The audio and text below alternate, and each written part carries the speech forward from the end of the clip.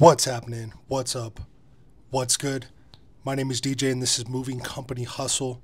Today in this video we're going to talk about robotics and the future of the moving industry. But before we hop into the video, as always, first things first, shout out to all the subscribers. Really appreciate everybody's been rocking with the channel over the years. So if you guys have been following the channel over the last couple of years, I've talked about AI a lot. I follow all of the AI trends. I'm aware of all the AI softwares, and I've even implemented AI into my moving operation. And that's going to continue to be a process here at Headband Movers. We want to be the trendsetters in AI as far as moving companies. And I think that's really important that you educate yourself on AI if you want to continue to have a competitive moving operation over the next 10 to 15 years in this industry. In this video, we're going to talk about Neo, and I'm going to touch on some subjects that I think that is important for the moving industry. Let's jump right into this video. Let's go. So in this video, we're going to talk about Neo, the robot that could possibly change the way that we move. Imagine moving into a new home and never lifting a single box. Imagine your furniture being carried in by robots and your kitchen completely organized before you can even find your coffee maker. This is Neo, a humanoid robot designed to live with you, learn from you, and take care of all your chores. Now, I want you guys to bear with me. Neo is not a moving robot, but this is going to tie in to the future of robotics in the moving industry. Now, this isn't a story just about robots. It's about how we're moving into the future, not just into homes, but a new kind of life. Neo comes from a company called 1X Technologies, a robotics team out of Norway, backed by OpenAI's founders. They call it the world's first consumer-ready humanoid robot for your home. It's about 5 feet tall, weighs about 66 pounds, and can lift over 150 pounds. It's soft to the touch, moves quietly, and barely sounds louder than a refrigerator. It recognizes objects in the home, understands voice commands, and can handle everyday chores like folding laundry, doing dishes, or setting the table. But what really makes Neo fascinating isn't what it does, but what it represents. This isn't just about a cleaning robot that does your chores. It's the start of a new kind of labor, one that lives inside our homes. For years, we've automated thinking. Phones, assistants, AI chatbots, they do the mental work for us. But now we're automating movement, physical effort, the stuff that used to take time, sweat, and energy. Neo is the next step in that evolution. The dream is effortless living, a world where we can come home and everything simply works. All the chores are done. No heavy lifting, no wasted motion, no wasted energy, just time for the things that matter the most. But here's the catch. Behind Neo's sleek design and movements, there's still a human being. Here's what most people don't realize. When Neo doesn't understand a task, it calls for help. It connects with what's called expert mode. That's when a real human, often miles away, puts on a VR headset and takes control. They see what Neo sees. They can move its hands and perform tasks remotely. So when you see a demo of Neo folding clothes, picking up a cup, or organizing a counter, sometimes it's not AI doing the work, it's another person. And that's where the story gets complicated. If someone is controlling your robot, that means someone is seeing through it. That's a live video feed from inside your home, your living room, your photos, your family. Now, the company says that you guys will be in control of privacy limits, so no-go zones, blurred faces, and schedule access. But let's be honest, privacy isn't just about rules, it's about trust. You're giving a camera that has legs access to your home, and sometimes a stranger will literally be looking through its eyes. Even if they're trained operators, that's still a big ask. And remember what the company CEO said: if you don't have your data, we can't make the product better. That's the trade-off. Convenience for control. Then there's the question of how it actually works.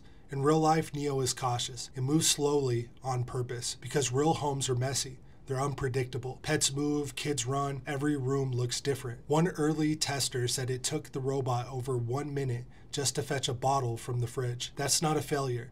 That's the challenge of building robots for the real world. They're learning every task, every mistake, every correction. It's all feedback into the system. Right now, you're not buying a full-time butler, you're buying a student, a robot that's still learning how to live like us. So here's where we're really going in 2025.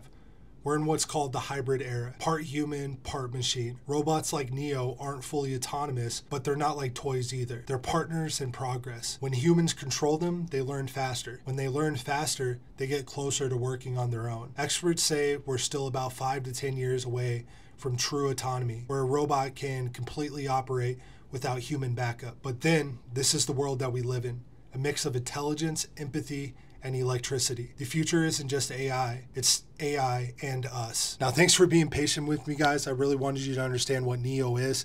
Let's bring this back into moving. Now imagine moving into a home, not just with your family, but with your robot. A robot knows your voice, your habits, your morning routine. When you move, you just won't set up your Wi-Fi. You'll train your robot for your new home. So maybe moving companies will offer robot setup services, mapping out your house, connecting your systems, making sure your digital helper knows where everything is. Robot-ready homes could be a selling point in real estate listings. And that's when you realize moving won't just mean changing addresses, it means changing the relationship between humans and machines. So maybe the future of moving isn't just about boxes and trucks. Maybe it's about movement itself, the movement of labor, of intelligence, of control. Because the question isn't if robots like Neo will move into our homes. The question is, who's really moving in with them? So next I want to talk about how I envision robots in the moving industry. I think that we're very far from a robot being able to complete an entire move by itself. Moving is very challenging and there's a lot of energy required, and I don't think that a robot as of right now will be able to complete an entire move. With that said, I do think that autonomous robots, humanoid robots, will play a major role in moving operations. And I think that moving companies that aren't aware of this and planning for this and budgeting for this are going to lose a large share of the market. So let's talk about what robots look like in the field. I think that the first steps are going to be these humanoid robots that are controlled by somebody at headquarters. So imagine you have a team at your office in your headquarters that's just in control of the VR, controlling the robots. The robots go to the house and they're in charge of packing the house. Now they won't be moving the furniture, they'll just be doing the packing. But the team in the office, using their VR sets, can tap into the robot to ensure that the robot is doing the pack at a very high level. But then eventually the robot's going to learn how to do a pack, but it's going to need a professional packer that understands the process to train the robot. You have your team, your VR team in your moving company. They're in control of the robot if it's required, but they're going through that training process with the robot in the beginning. And then eventually the robot will become autonomous and be able to pack an entire house. There's going to be a lot of people that say this is a very unethical thing. Why would you put a robot in the field and not put an actual human in the field? There's going to be a lot of people that lose their jobs. It's going to happen. These robots are going to be very efficient. They're going to do exactly what you tell them to do. They're going to master the packing service. They're going to get there, they're going to get the job done, and they're not going to damage anything. There is going to be a learning curve. There will be damages. The robot will make mistakes. Your claims will likely go up. But over time, the robot's going to learn how to do the process, and it's going to be able to master the process. People will lose their jobs. It's going to happen. My moving company, we're already having conversations about it. Me and my GM, we sit down and we talk about AI and robotics pretty much every day. The future is here, and we want to be a part of it. We don't want to be the moving company that's left behind. Will people lose their jobs? Yes. It's going to happen. It's just the reality of AI and robotics. But that doesn't mean we're going to fire everybody that works in our company. Our company is going to become this hybrid moving company. We're going to have humanoids, we're going to have robots, and we're going to have real people. It's going to be this hybrid mix of robots and humans. Then eventually, as time goes on, the robots will learn harder tasks.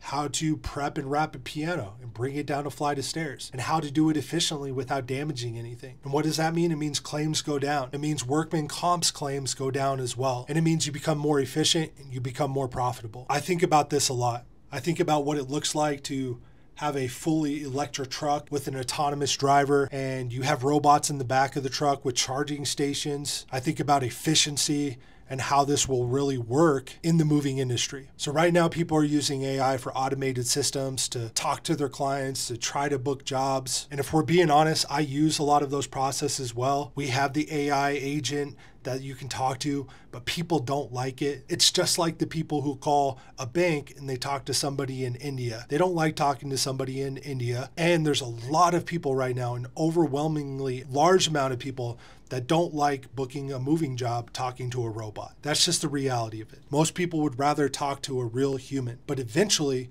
you're not going to know if it's a human or an AI bot. I think that it's really important that you're starting to think now about how AI is going to affect the moving industry. And it's really important that you're using AI in your current operation right now. You can use AI chatbots, you can use AI software to streamline processes, You can use ChatGPT for content.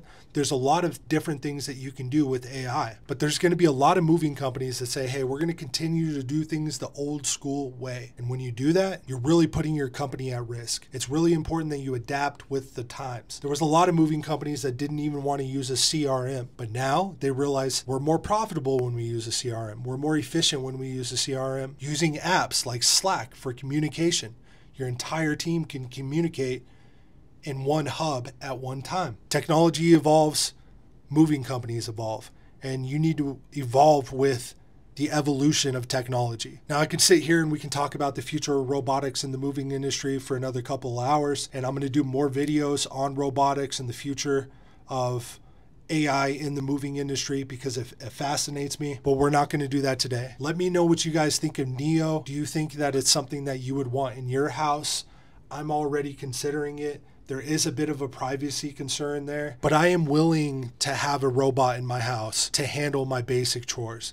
Now, the idea of somebody controlling that robot from a remote location really does concern me. I have kids, I have a wife, so I have those concerns like any other man. But I will tell you, it would be really great to be able to have a robot do the dishes, do the laundry, clean out the garage, and handle all those basic chores so I can spend more time with my family. So my wife can spend more time with the kids and not worry about the dishes. Or imagine having a robot that's a top tier chef, right, in your kitchen, cooking you these 5-star meals, cleaning up the mess, doing all the dishes.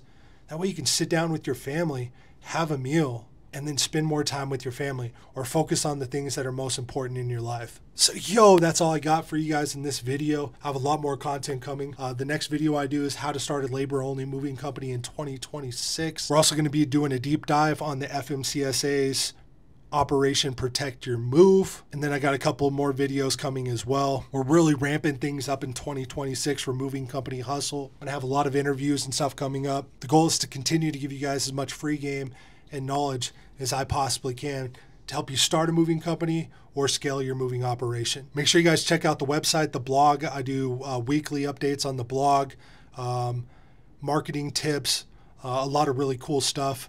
We're going to be doing more free courses. Like I said before, all of our courses will always be free, and we want to provide free education resources to anybody that's looking to start a moving company. The Discord, guys, the Discord is slowly ramping up. I'm sending out another 10 invites, and then inside the Discord, we'll be doing weekly meetups 2 to 3 times a week where everybody can hop on a call. It'll be like a mastermind. We can all help each other with our problems, give each other advice. This is going to be a great resource, a free resource to anybody who just wants to be a part of a community with other moving company owners. So that's all I got for you guys today. Hope everybody's working hard, working smart, grinding, and not sweating the small stuff. I gotta go, man. Peace out, man.